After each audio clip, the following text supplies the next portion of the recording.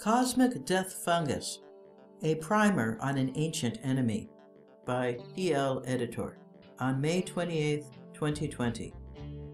Content by unknown authors. Editing and translation by P.L. Editor. Historical background. We are a collective of scientists, geneticists, professors, and philosophers. I'm going to break this down in the simplest, most non-scientific way possible. Sources and more detail will be provided as we dig deeper. Fungus broke into our human genetic code approximately 15,000 years ago. We've traced it to a specific geolocation and point in time. The fungus affected our IL-17 and IL-22 cytokine pathways, CARD9 and STAT1 gene, allowing chronic systemic infection while we are still in the womb. It takes early control of our bodily systems and uses us as a food source. The majority of the world population is predisposed to have a lifetime infection and pass it down generationally to their children. It is intelligent and can work in colonies or as one superorganism.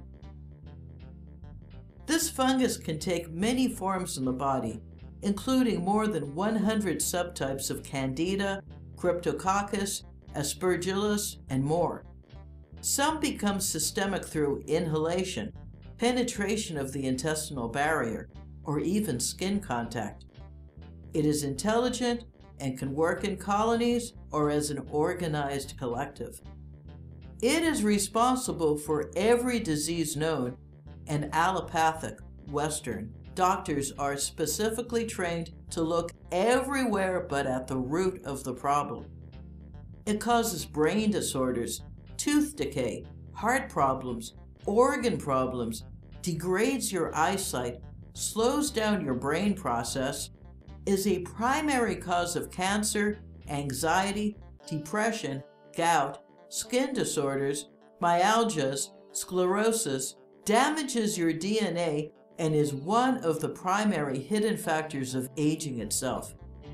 It influences your thoughts, behaviors, and eating habits. It prompts deviant and impulsive behavior. It destroys your hormone balance. It can cause a lifetime of illness, depression, and anxiety. No coordinated effort has been made to fight this hidden abomination until now, which is why we must remain nameless for now, and why you need to share this information with loved ones. We can all win if we raise public awareness. The Fall of Man, the Grotto of Pigeons.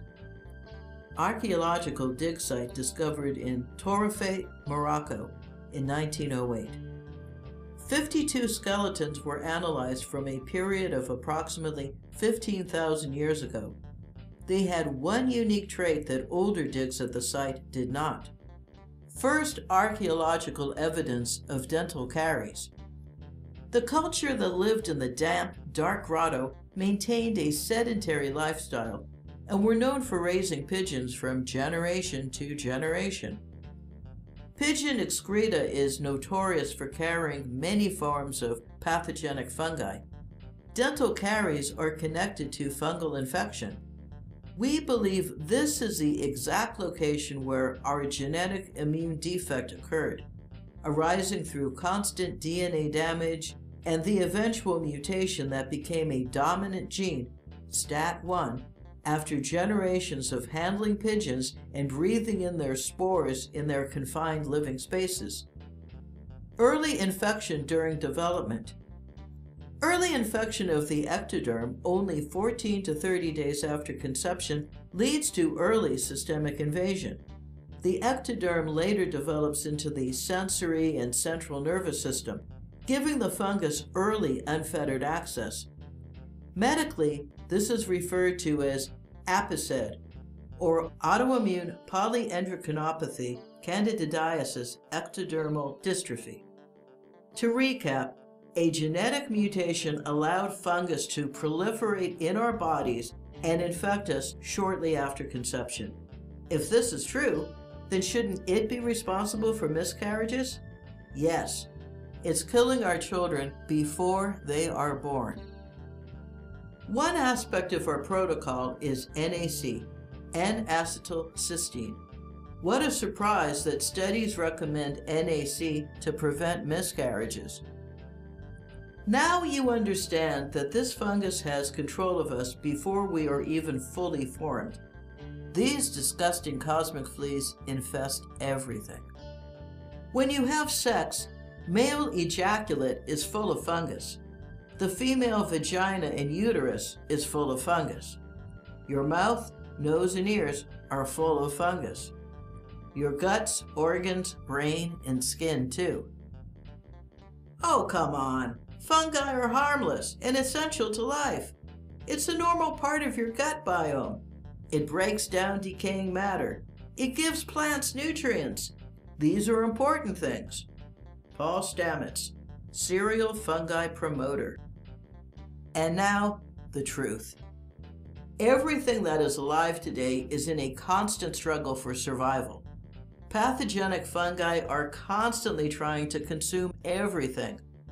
All life on this planet that doesn't have antifungal defenses has already gone extinct. Plants only survive because they convert fungal mycotoxins into less toxic forms and store it in their tissue.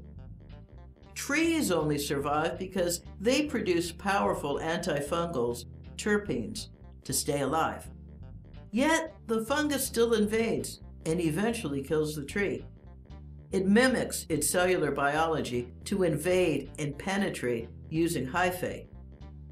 This Russian video shows in graphic detail why this natural protocol is so crucial. Surely the most fit predators must have survived. The current theory is that the dinosaurs went extinct after being exposed to fungus. Several theories attempt to explain how this happened. Transpermia claims that the cosmic fungus took a ride to our planet on a comet or meteorite. A large impact would have caused a vapor canopy effect, turning the world into a cloud-covered, dark and damp environment. This would be the perfect scenario for fungus to grow out of control and kill all forms of Earth life that didn't have pre-established defenses. This also explains why the spores are everywhere. Climb a plateau in the desert, you are breathing in spores. The answer isn't to remove it from your environment. The answer is to change how you respond to it. Maybe you are not convinced yet. We mentioned it is the root cause of almost every disease, how it can influence your behavior, including anxiety, depression, aggression, or lethargy. How it can invade your thoughts, leading to deviance and risk-taking. How it can drain your energy and your ability to think clearly. How it can put you in hormone imbalance and make you emotional. How it can decimate your quality of life and the happiness that you experience. Imagine what it would be like to be a real, free human being. You've never had the opportunity because it's always been there, controlling you from the inside out. It seems so unbelievable that something so common such as yeast, mold, mildew, or fungus could be the primary cause of human suffering, the primary cause of aging itself. We don't want you to believe this without proof, so let's continue. The cancer link. We all have what we call yeast, Candida albicans. Western medicine will tell you that it's harmless unless you are immunocompromised. This is a dangerous manipulation of the truth. You don't have to be immunocompromised to be in danger from Candida. Candida in its yeast form resides primarily in your gut and your oral cavity, but it is not harmless and it's certainly not normal. These single-celled fleas constantly emit dangerous toxins, forcing the immune system to fight a battle it never wins. The toxic byproducts, including aldehydes and ammonia, created by Candida have already been linked to cancer. Candida also emits a unique peptide toxin called candidialysis. This toxin is similar to snake venom. This has already been linked to inflammation and cancer. Through its building of biofilms, Candida can surround healthy cells and interrupt normal cell signaling, causing cancer replication. Its ability to use biofilms for protection allows it to evade normal attack vectors like antibiotics or even prescription antifungals. The tooth decay link. Fungal overgrowth is a key factor in tooth decay. Because this fungus can infect the nervous system, tooth decay can start from the inside out. Many of yesterday's outdated models are being changed now that we know the true causes. The film or plaque we see on the teeth are biofilms or polysaccharide housings created by the fungus to protect itself. When Candida hyphates, it turns from a single-celled organism into a multi-celled organism that branches off, similar to blood vessels. It then releases free nuclei, and they use this as a network for travel and protection. In this form, it is strong enough to penetrate rock. The fungus can infect the gums, nerve root, and the dentin itself. The answer to this specific problem is addressed in our protocol. We will give you the tools you need to fight back, but first, you must truly understand your enemy. The brain disease link. Fungal infections of the brain can cause complex issues. There is a connection to Alzheimer's, dementia, and schizophrenia, just to name a few. The fungus can infect your glial cell networks, eat holes in your brain matter, and cause amyloid plaque buildup, which is associated with the above disorders. One fungus, Candida albicans, is able to cross the blood-brain barrier, causing meningitis, seizures, and even cardiac arrest. Yet another fungus, Aspergillus, is known to eat holes in your brain. Transmission is through spore inhalation. Everyone has a base measurable level of Aspergillus in their system. It can mimic asthma in the lungs as well. Cryptococcus neoformans is commonly misdiagnosed as Alzheimer's. Since it has the exact same symptoms, let's call a fish a fish. Behavioral disorders due to fungal infection is documented. Recovery is possible by killing the fungus responsible. The central nervous system link. Fungal infection of the central nervous system is responsible for a laundry list of serious conditions. Evidence is indicating that initial fungal infections quickly move to infect the central nervous system and gain full access to the host. From there, it can affect the cerebrospinal fluid and has been associated with multiple sclerosis, ALS, and other serious diseases.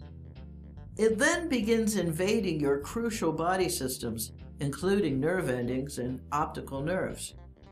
The nervous system invasion can also lead to not only vision loss, but several painful forms of neuropathy.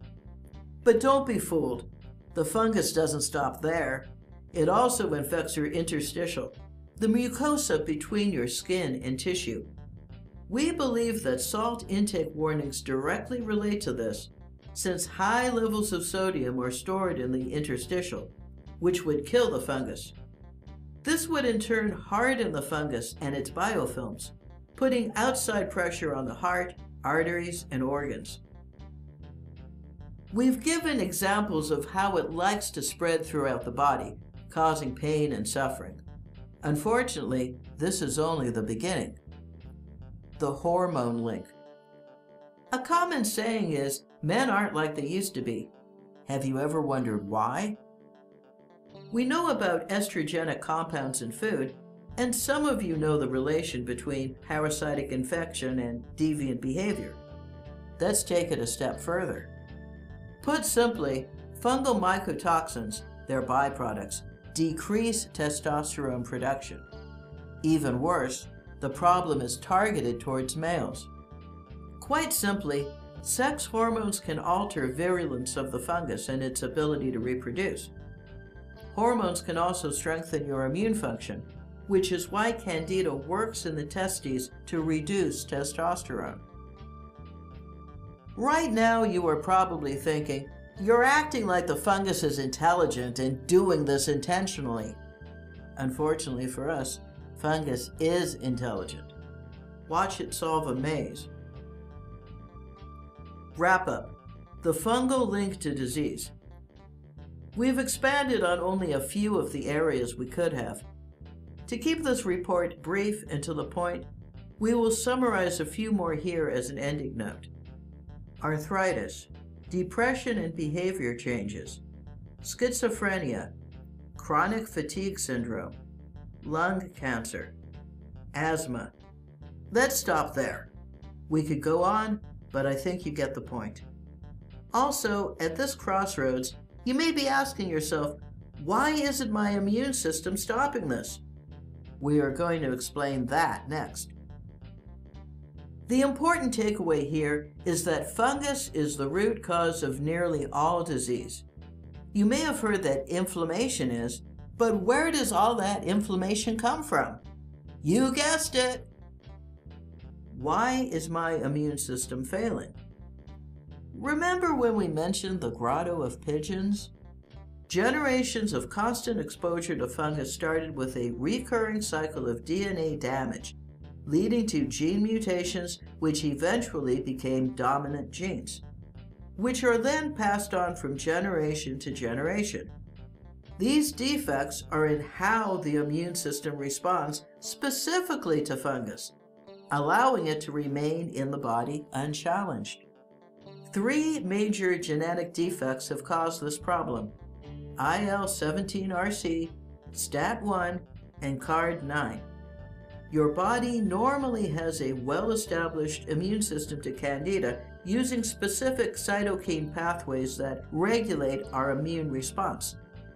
These genetic defects have disabled Candida-specific responses, as well as the gene responsible for preventing infection of the mucous membranes. This grouping of genetic predisposition to Candida infection is called familial candidiasis. Current government estimates put the percentage of the population affected at 50% to 70%. We believe the number is closer to saturation and likely 90% or more. Since these defects are dominant genes passed on generationally, eventually we will be looking at 100% of the population. As a result, your body never manages the infection response and only localized immune responses occur. This means that Candida has free reign over your body. It simply tricks your immune cells using melanin structures on its fungal membrane to do what it wants. If it encounters stubborn phages that want to kill it, it simply creates hyphae directly through the immune cells, killing it and using it for a food source, or uses its peptide toxin called candidialysis. Your immune system is in a constant battle that cannot be won. Some would say by design. Enter the NAC protocol. We were confronted with this ancient enemy and began brainstorming ways to start finally fighting back. After many months of extensive research and trial and error with test groups, the solution finally took shape.